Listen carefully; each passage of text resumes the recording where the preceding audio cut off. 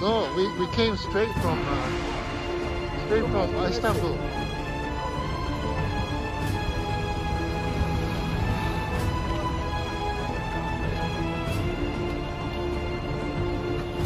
Okay. さあ。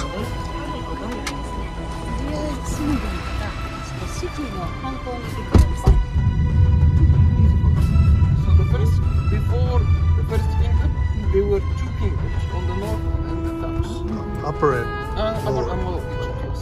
You study? A little bit. Yeah, he likes. I love Egyptian history. So. All done? Yeah.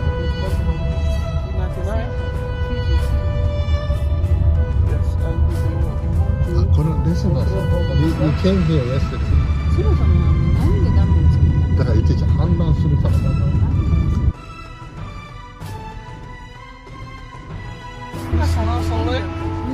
ナセル湖。こちらがナセル湖。わあ、綺麗。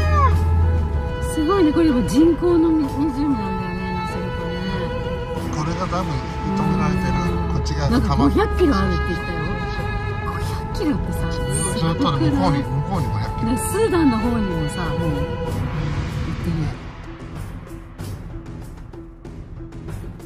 じゃあそっちは海だね、これ。500キロって言ったら東京から大阪まで。でこっちがナイル、北の方行くの。こっちはナイル川でしょ。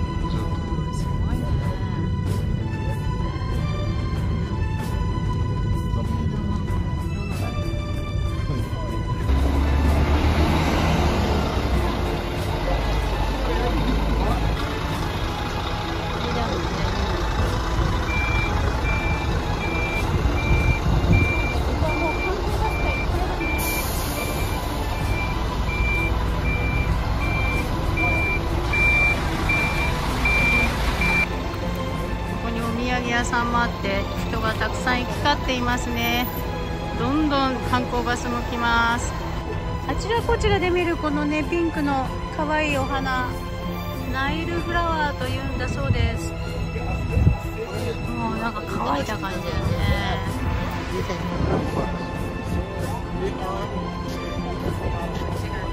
はい、どうも。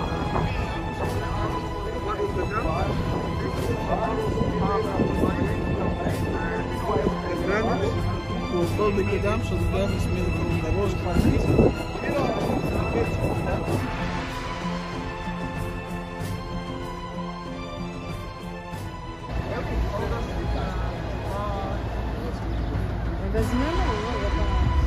すごいね、これ。綺麗。これはナセル湖500キロの、もう本当にね、湖とは思えない人工の湖ですけども、美しいですね。息子があれを移動したんだって、あそこに。だから保存するために。あれもだから古代の石だ。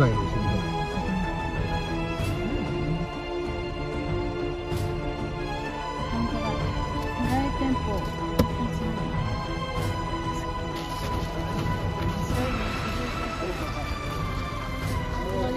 目を合わさないでって言われたの、このお土産屋さんの人と。絶対買わないでくださいってガイドさんに言われたんです。これがチケットです。Thank you.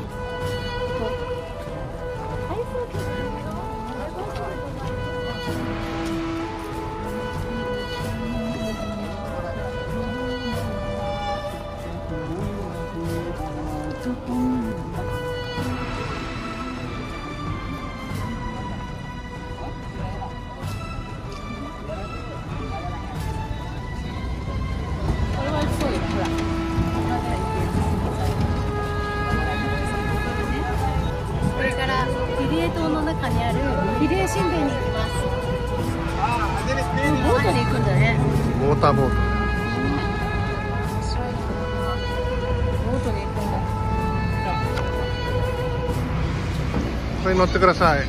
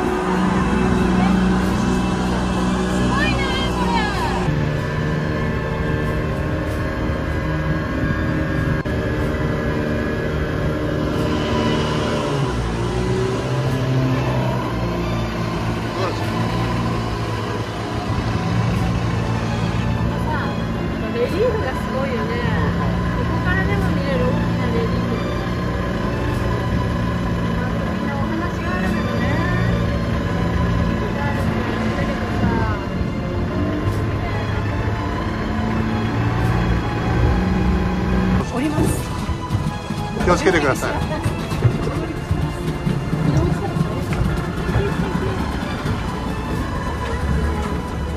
Thank you. Shukran.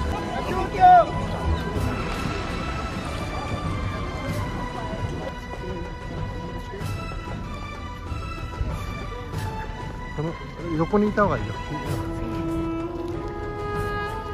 みんな個別にねツアーを行ってる人が多いですね。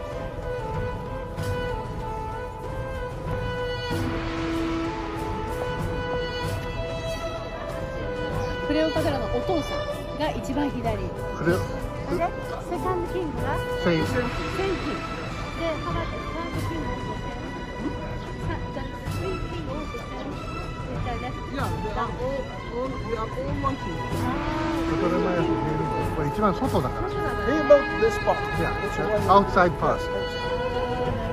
中から作っていったそうで、8つのキングが一番中が古くて、一番外が新しいんだそうです。そう。まあすごいな。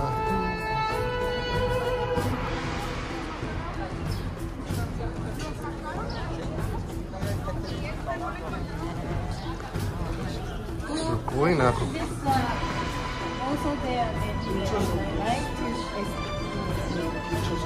You can see here it is a French inscription. Yes, that's a French was written by the French campaign. Napoleon, right? Napoleon Bonaparte. He is reporting his victory over the Egyptian army. なんて書いてあるんだろう。ナポレオンが来ましたってこと。そうそう、落書き。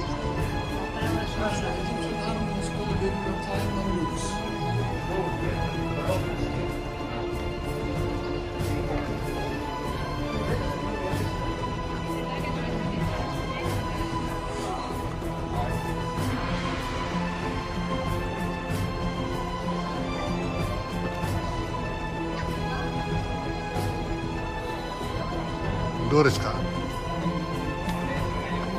こに来るとびっくりしちゃうね。映像とかで見るのとなんか違うのよ、雰囲気が。ここに当たり前にある感っていうのが不思議で、時空を超えてたくさんなツアーの方々。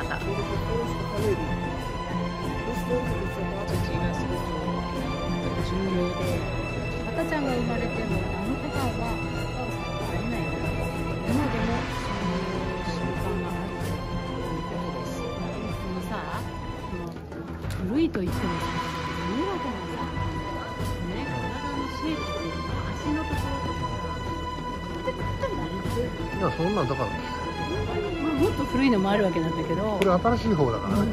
すごいよね。2500年ぐらい経ってる。この中にもいっぱいカルトゥーシュが書いてある。すごいな。うわ。Last part, which is very famous, this part is called the Hall of the Columns. Hall of Columns. コラムのホール。これはもう There's a lot of columns, and now it has a roof, so it was for another class for the nobles and the pieces. だからこうもっと屋根があるから。そうそう、もっと。オーディナリーピーポー。かわいい猫ちゃんがいます。子猫ちゃんがいるよ。かわいいね。キャットテンプルなんだって。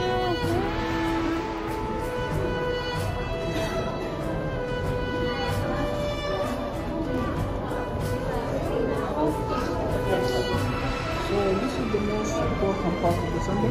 It's called the sanctuary. And this Sanctuary, yeah. And it's only allowed for 5 pieces. king to go inside. もう本当キングしか入れない部屋ここ。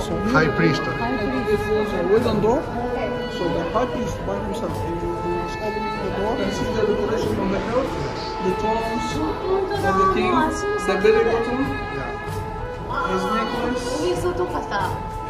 Very well preserved. 髪の毛の一つ一つまで。 Again, this is the lady, her side dress, Yes, yes, yes. her details of body, necklace, すご with いわ crown.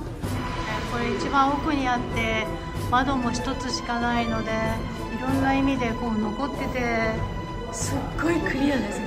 この線とか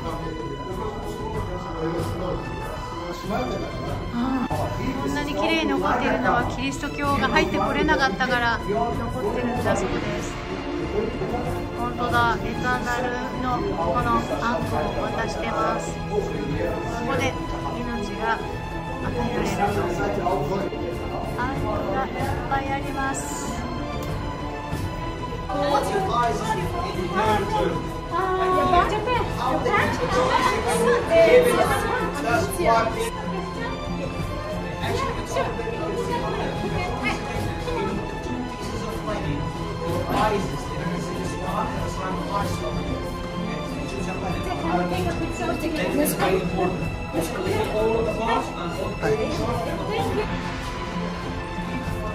外に出たよ。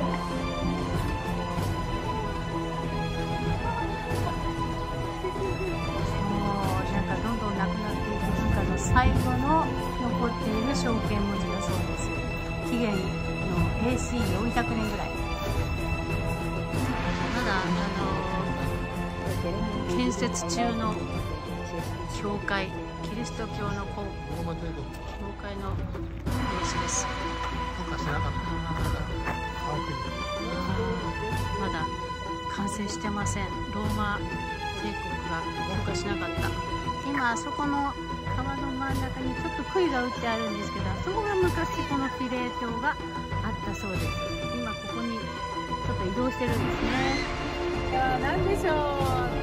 ここにお花とか入れて香水を作っていたそうだ。すごいね。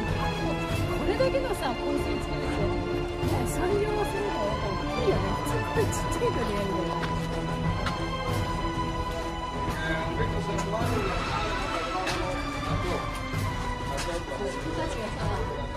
Here is one of the new gods. This is called the god Bes. Bes was the god of, 新しい神様だそうです。 Bes was the god of entertainment. エンターテインメント。メント神様。これが最後の神殿。まだ完成してなくて屋根がないんですね。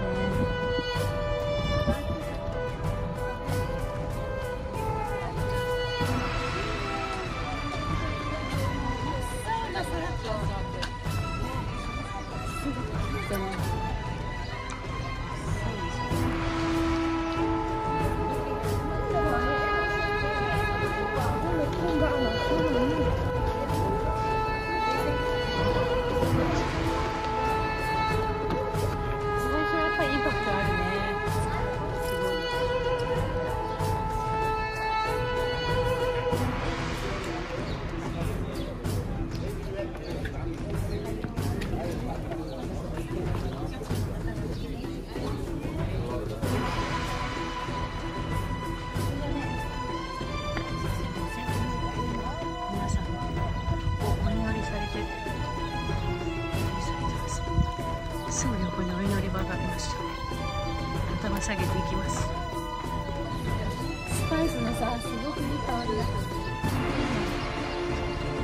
お香なの。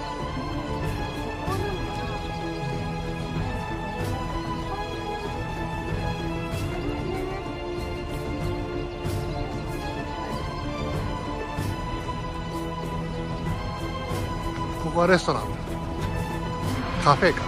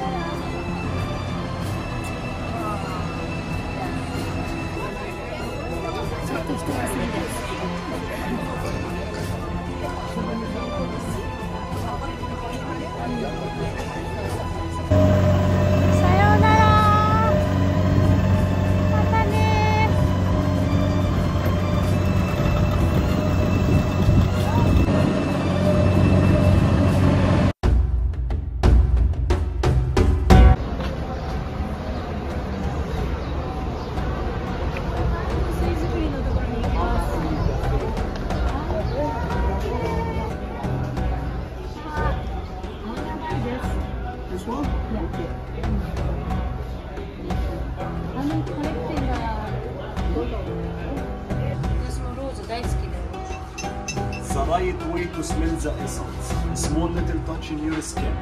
Wrap very well, then a smell. これね、つけてもらってこすると匂いが出てくる。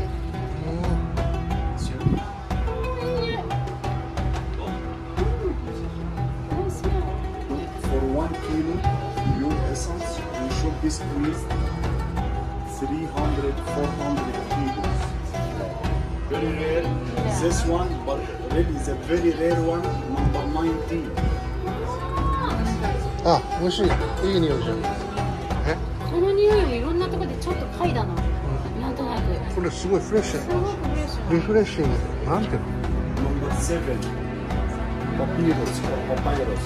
Just here in Egypt, the same plantation to make paper. Yes, papyrus, yeah. Number 7 is Blue lotus. これがレア。You like the smell? This is a favorite one?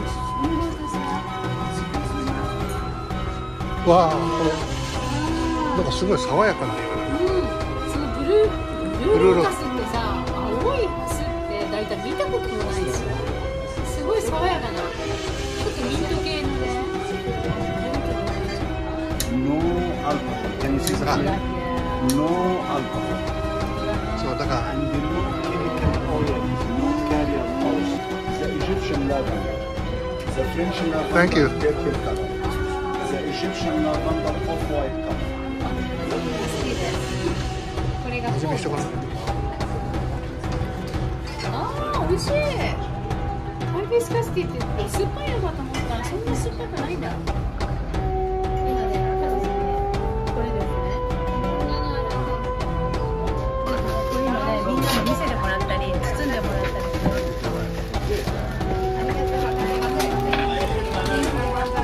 お名前なんて言うんですか？お名前は何？アロアさん。アロアさん。アルワさん。だから大阪大学来たらちゃんとLINE とか交換した。なんだっけ、アロア。いやほら。楽しかった。このさ、こういうローカルなスパイスショップ。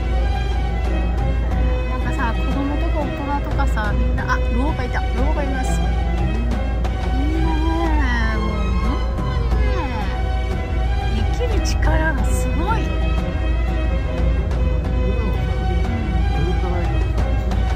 なんかスパイスの。アスワン名物らしい。アスワンはスパイスと、それからアロマテラピー。わ、すごい。すごい来る。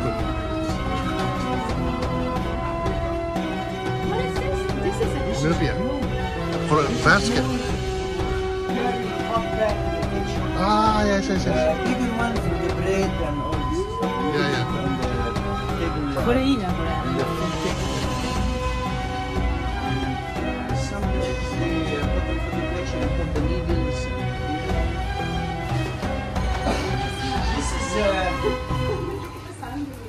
Healing house. Healing house, Hello. yeah.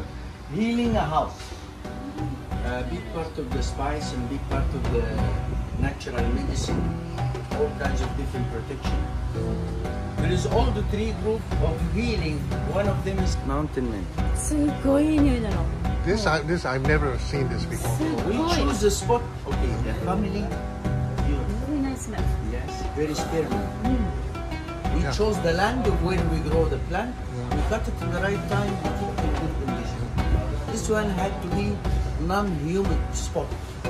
So we chose the land when there is no humid. We grow this one to be very effective as migraine medicine. My medicine. Thank you. Cold and fresh, mineral water. Mustafa Lamb. What's this?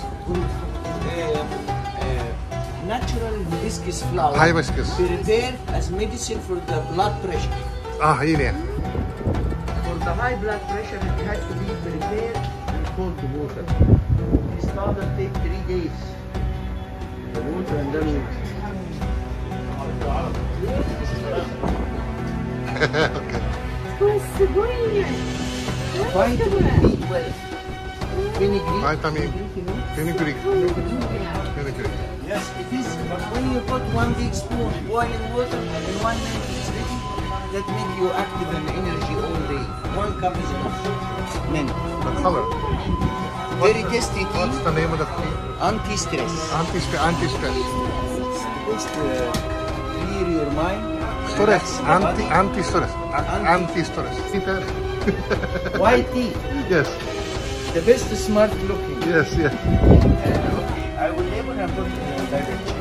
I will make you the bell. Yeah.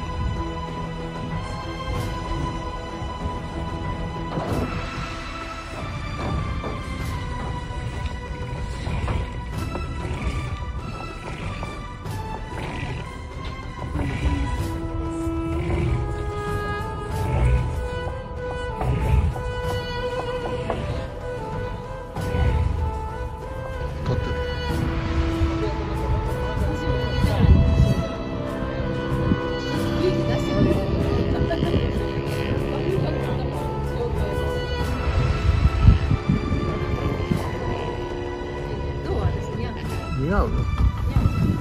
すごい、この人。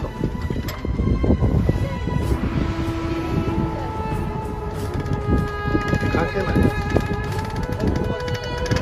じゃあこの船関係ない。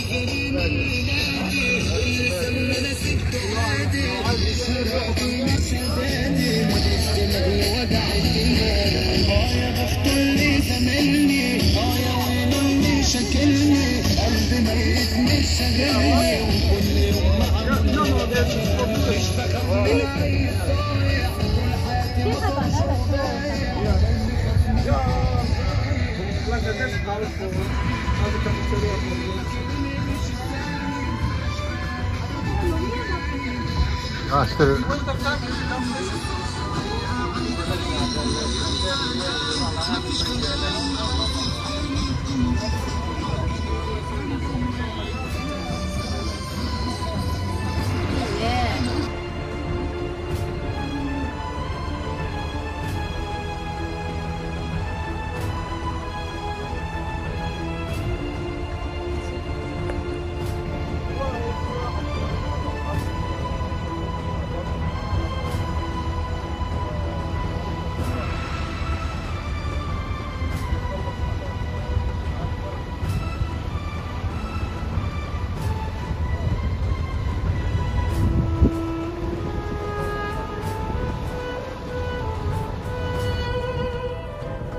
おばちゃん。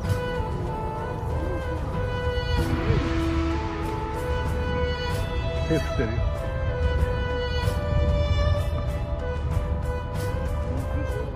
そう、フィッシュ。All the cataracts. Oh, yes, yes, yes. Cataract into the first. Like the first cataract to the sixth cataract. ファルーカ Very quiet. いや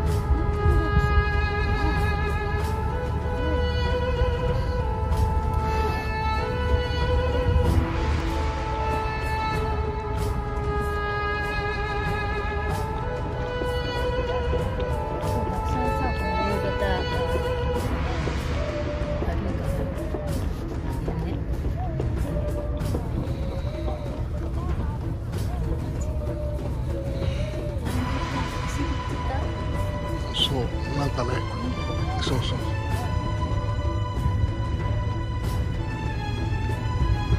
遺跡だって。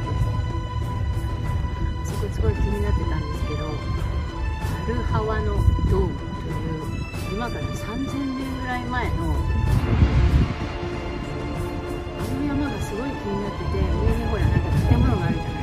そしたらあれ遺跡でなんと4000年前の遺跡ということで、アルハワのなんか穴が入ったんじゃん、なんか洞窟みたいな、石窟みたいな。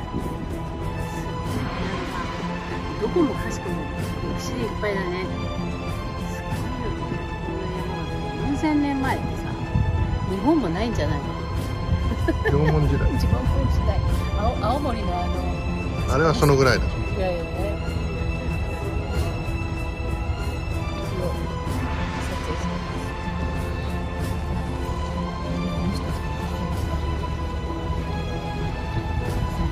この時間を狙ってだね。今日のアスワンの夕日の時間、サンセットチャイムは5時1分なんですけど、あとね20分。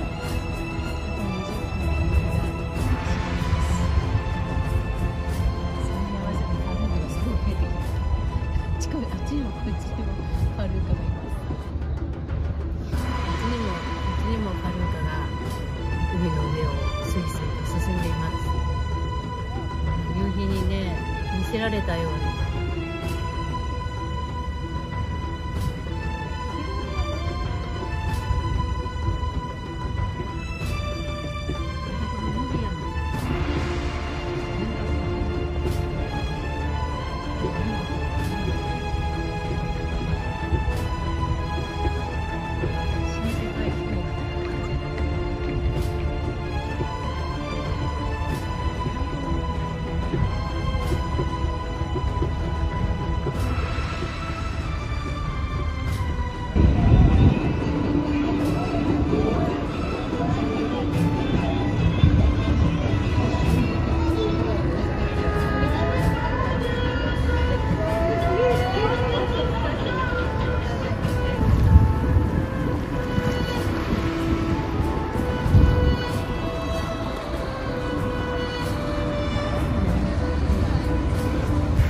あれマクドナルドなんだってで書いてあったけど、小さなお店があるのかと思ったら全体的に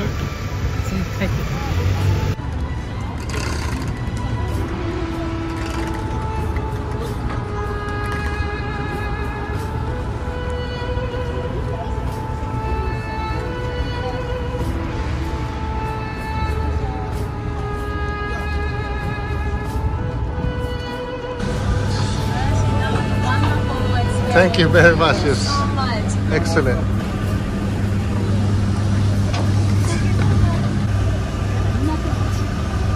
どうでしたか？いや素晴らしかった。もうなんていうのかな、ナイルを身近に感じたというか、なんかもう静かな時間でたおやかな流れとともにいろんなこと考えちゃった。見ていただいてありがとうございました。よろしくお願いします。それではまたね。See you next time!